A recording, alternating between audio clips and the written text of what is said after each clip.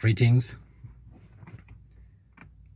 This is a message to the citizens of Zimbabwe. Now, in my revelation, I was taken to 2022 and I saw grace for the nation, like the country was beginning to be established around 2022.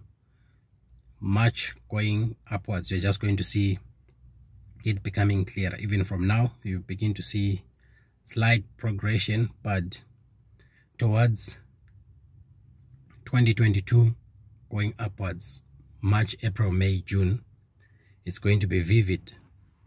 The grace of the Lord will abound over the nation.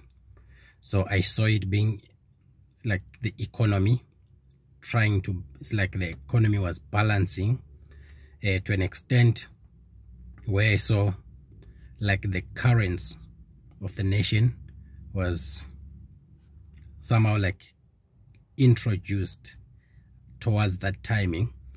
Of course, every prophetic word has got conditions, but from what I know and from what I saw is that towards 2022 the nation will be somehow like balancing. So let's keep in prayer and also pray for the leaders of the nation to dedicate the nation to Jesus Christ, our Lord and Savior, so that more grace can abound.